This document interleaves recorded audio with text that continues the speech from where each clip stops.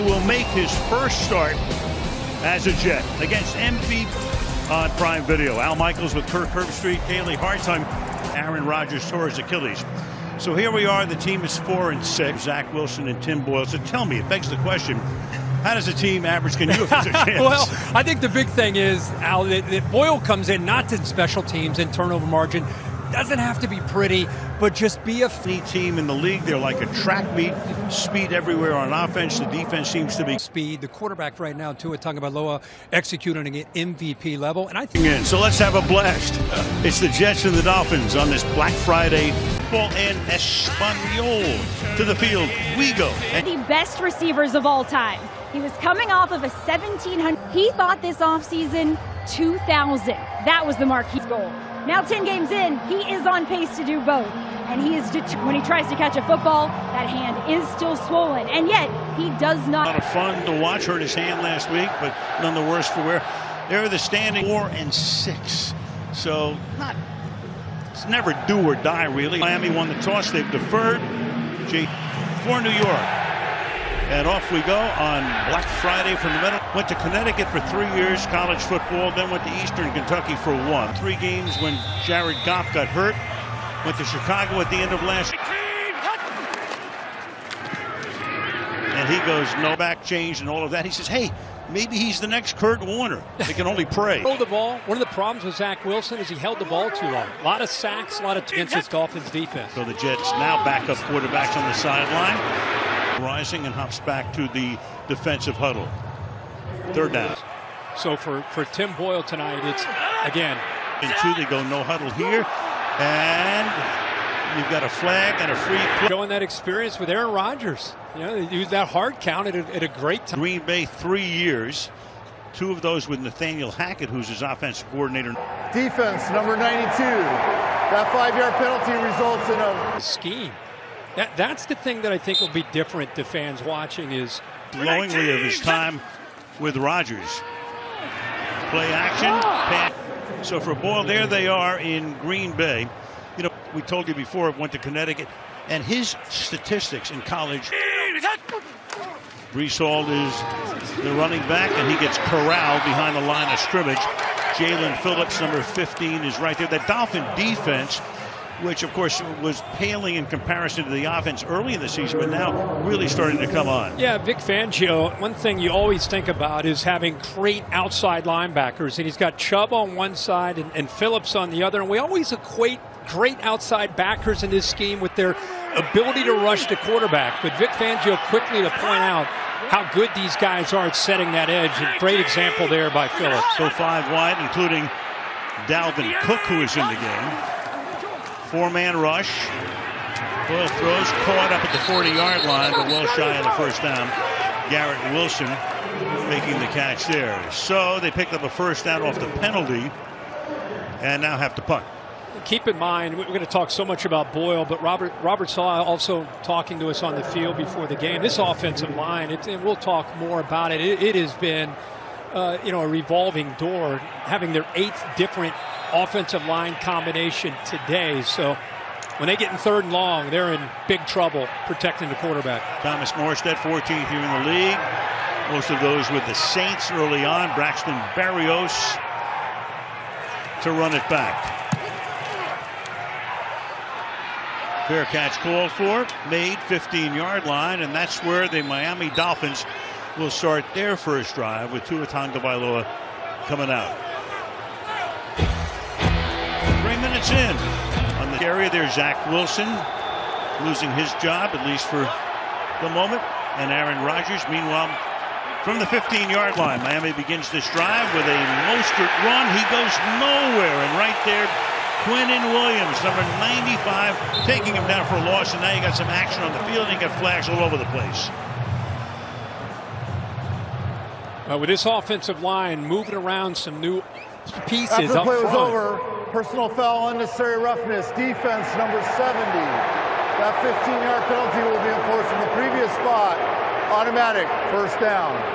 Yeah, the flags were flying. Quentin Jefferson flagged. Well, this Jets defense came out even when we were at the break. The penalty was a dead ball foul, so it was enforced from the end of the run. First down. Yeah, they're bouncing around, showing a lot of energy, and then they make a big play with Quinnen Williams, and then all that is taken away because of a dead ball foul right here after the whistle with Jefferson. I mean, that was, I think the timing of that is when it was called, well after the whistle. Sometimes we see that and we think, that wasn't that bad, but I think if you realized how late it came, it caught the attention of the official. The enforcement of the penalty was after the play was over. Therefore, we're going to enforce it from the 11-yard line to the 26, and it's an automatic first down. And Robert Saleh just took Jefferson out of the game and replaces him with Solomon Thomas. Yeah, the intent there with the headbutt, you got a lot of energy here early, penned them back inside the 20 to 15. That's a big deal for this defense. You know, they want 3 and outs, and they want to give their offense great field position, so they make a mental error here on the first play. Play action. Tagovailoa, the only left-handed starting quarterback in the league. It's dropped and then recovered at the 32-yard line. Mostert is there, had it, dropped it, recovered it. Ashton Davis covering on the play. Gain of 5. Really good job by Davis there in coverage, and even a better job by the defense forcing Tua to have to work back all the way to his third option. That ball is out. It's a live ball. Miami fortunate to get back on it. They're going to take, they're actually going to challenge this, Al. Well, Hussey goes over to check with Saleh. The New York Jets are challenging the ruling on the field of a completed catch. Timeout. So that challenge comes less than 4 minutes into the game. Take another look. Did he control it? Did he not? Terry McCauley indicates it's ruled that Mostert at 2 feet down didn't take a move after that. So the Jets do win the challenge. And it makes it 2nd down and 10 instead of 2nd down and 5. But Kirk, you make a challenge like that early on a relatively inconsequential play, and you wonder, does it come back? Especially if you lose it, then you're only down to 1. You don't see too many early challenges. No, you like don't see that often, but I think it shows you the confidence in how much they knew that this was going to be reversed, and also they get Tua behind the sticks by getting that incompletion. But now Hill has it, and Hill is out of bounds after a couple. Let's take a look at some of the Tagovailoa statistics this year, and they are great. 70%, almost 3,000 yards, 2.5 to 1 touchdown to interception ratio, 21 touchdowns, 3rd in the NFL. And you think back to last year, those 2 serious concussions. He even thought about, well, maybe it's time to retire, but here he is coming back and playing great. 3rd and 8.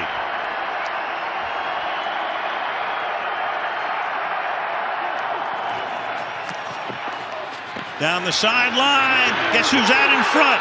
And a saving tackle at the end of the play. And hopping away is Hill. He makes the grab. He went to the ground. He gets tripped up by DJ Reed to save a touchdown in all likelihood. But now after a 36-yard gain, Hill comes hopping off. He came out of last week's game with a hand injury for a while, got back in, and now this. Yeah, 3rd down and long. You're going to put corners on islands. DJ Reed is very good, but you're talking about 1 of 1 with Tyreek Hill and staying with him on that slot fade. Fortunate just to catch up with him and bring him down. So Hill on the sideline. Line of scrimmage is the 37. And this is Waddle.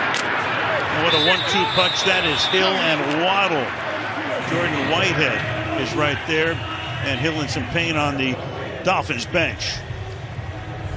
He got behind coverage, a great throw, the timing amazing, and just gets caught there as he was coming down with Reed making that tackle from behind. But how about how they stretch you, not just vertically, they stretch you horizontally. The pre-snap movement puts so much on the eyes of the defense, especially the linebackers and safeties. Lead the league in scoring, lead the league in yards per game. And that's incomplete. That pass off the hands of Durham Smythe, the tight end, to make it 3rd down and 2 at the Jets' 29-yard line. Yeah, and the equalizer tonight for this defense is got to be the defensive front, which is obviously a strength with Quinnen Williams and Jermaine Johnson, John Franklin Myers. They can get pressure without having to bring the blitz. And those guys are going to have to dominate against the Miami offense. It's beat up as far as the interior. Connor Williams is fine at center, but you got a couple backups playing Eichenberg on at right guard and Lester Cotton, the same lineup they used last week in their game. Guess who's back? That didn't take long. Shot out one play, 3rd down and 2 now. And first charge timeout, Miami. This will be a taken here by 30-second Mike timeout. McDaniel and the Dolphins, and we go to Kaylee. Tyreek Hill got a quick exam of his left foot while he was on the sidelines. They spatted him up and he ran right back out there. But guys, he was on the injury report week 11 because of that foot. I'll say a quick exam. That was like going to urgent care. Drive-through. Well, he is so motivated, not just individually, because this guy, he's on pace to go over 2,000 yards as a receiver, which we've never seen. Obviously, Calvin Johnson had a magical year, came close with his 16 games, but he's not a selfish guy. How many times have we heard from Miami folks about how hard he works in practice, what a great teammate he is, how much he energizes everybody with his approach on a day-to-day basis. Well, of course, he came over from Kansas City. Great amount of success there, obviously. And then the trade, and loving it in South Beach. 3rd and 2. Here's Hill. 1st down. Lots more. Bounces off a couple of tackles. Takes it to about the 10-yard line. Tackled there by DJ Reed. And you got Alec Ingold leading the way with a nice block. Al, you know it's coming. You just don't know, is he going to jet motion all the way across? I mean, Reed is out his 2nd time he's out here by himself. Now he's got to respond to this. Now he's got momentum. And instead of continuing across the field, he catches that quick throw. And look at the convoy he's got in front of him. I mean, it's tough enough to tackle this guy in space. Now you get him in space, and look at these linemen out in front, athletic, and helping him almost get to the end zone. Drive started at its own 15 for Miami at the 12, now 1st and 10. Hill this time in the slot, fake it to him, toss it to Mostert, and stays in bounds for 3 or 4 yards. 2nd down. And they just stay one step ahead of you with the execution. And a lot of people talk about the speed, and you should. But I think Tua Tagovailoa has taken a different step in his 2nd year with Mike McDaniel, and the execution of this offense, the things that he does pre-snap. There's so much movement, and how he is in command and how comfortable he is with what he's seeing from the defenses. He and Mike McDaniel work very, very well together and allow him to really orchestrate this offense. It's a match made in heaven the way it looks right now. Yep. 2nd down and 4. Toss here, slips to the outside, breaking a tackle, picks up about 1. Mostert broke away from Quincy Williams. Mostert in his 9th year in the league. You know, you're talking about speed. Guys in their 9th year in the league normally aren't what they were in the combine, but this guy is still as fast as he ever was. You go back and you look at his career, his first 5 years, he was just trying to make a roster. He's a lot of practice squad moments, and you think that the guy's not going to be able to do much, but look at his numbers now. I mean, he's averaging 5.2 yards a carry. I think it says it all. A great compliment to what they do on the perimeter. 11 rushing TDs, 13 TDs total. 3rd and 3. Tua in the pocket, has time. Comes out the back door, keeps it himself, and gets upended by Whitehead inside the 5-yard line. So now you have 4th and 2. And we'll see about McDaniel's call here.